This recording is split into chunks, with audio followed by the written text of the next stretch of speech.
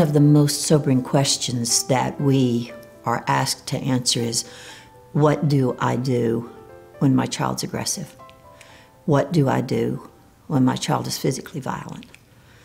This is a really challenging issue for families who have children who are significantly disordered because of their histories.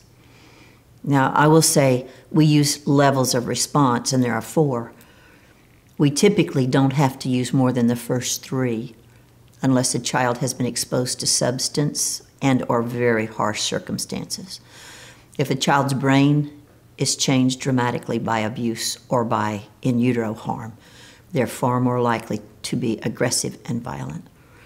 Now, one important thing to remember is you're going to catch and extinguish most forest fires when there's sparks to be successful. So being proactive rather than waiting for an escalation.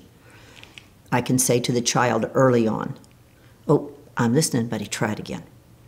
I have to be aware that as my child escalates and the risk is greater and greater, that I'm going to have to use a different tone. I'm going to have to use less touch because once they become accelerated and the adrenaline starts pumping, the senses become acute, so if I touch them, they're likely to harm me.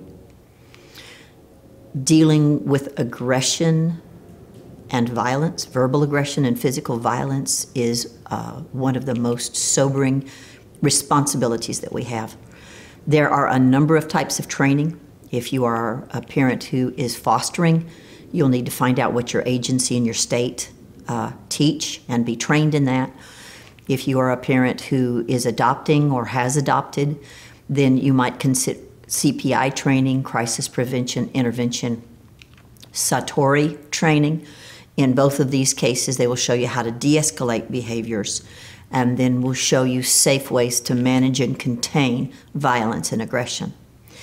The most important thing, once we have passed the aggression or the violence, though, is to reconnect.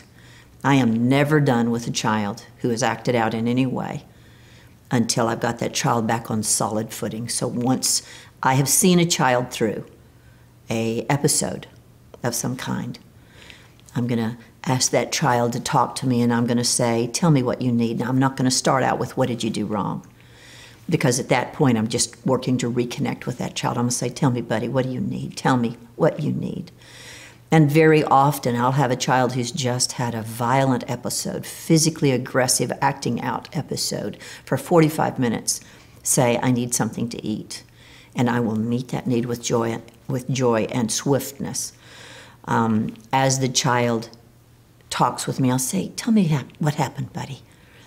And ultimately, I want to say, if you use words and tell me what you need, if it's in my power, I'll move heaven and earth to meet that need. But when you hit me, I just don't understand what you're asking for. So if you can tell me with words, I'll do everything in my power to meet your need. Dealing with aggression and violence for a child from a really hard place